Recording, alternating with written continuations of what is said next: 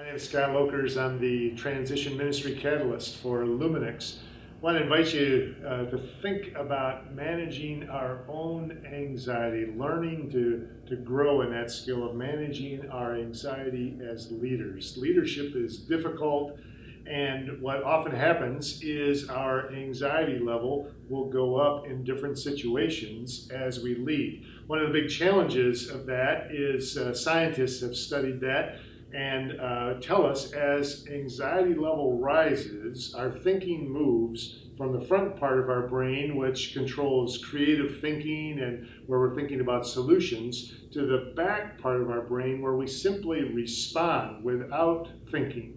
There's a reason for that. God wires that way because if we're in a true fight or flight kind of situation, a crisis, we don't want to have to think through everything. But if we're trying to lead, if we're trying to get to a creative solution, it's difficult as our anxiety level is rising. People who study such things from a systems perspective would say that we can, there are some predictable responses that we make as anxiety rises. Doesn't really depend so much on the content or the situation of what we're dealing with, but there are some things that we tend to do. And I want to invite you to see if you recognize yourself in these kinds of situations. So I'm leading, I'm getting anxious. One of the things I might do is move towards someone or move toward conflict. So let's say we're in a conversation, you and I get the sense this isn't going well and I'm getting anxious about our conversation. I might move toward you in terms of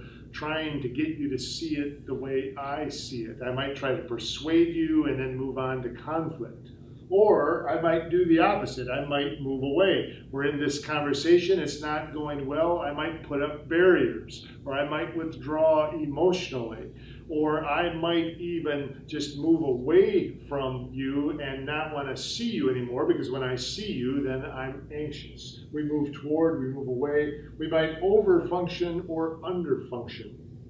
So I'm leading in a certain situation, and the process breaks down, I get anxious. One of my responses could be I would rush in and overfunction, do things that are not my job, not my responsibility, trying to take over so that it's under control and my anxiety level goes down. Or I might do the opposite. I might underfunction. It's not going well, I'll just withdraw and not do the things that are my responsibility, not fulfill my role.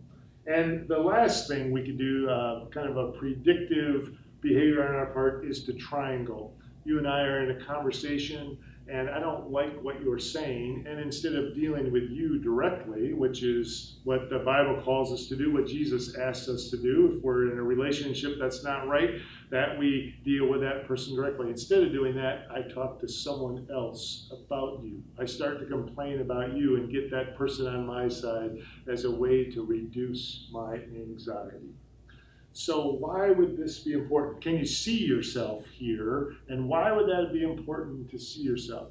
Well, in the next whiteboard, I want to go more into depth about how do we deal with this? What kinds of things can we do? But for now, in terms of offering some hope, I just want to say if we can see ourselves, we can begin to make some decisions to act differently.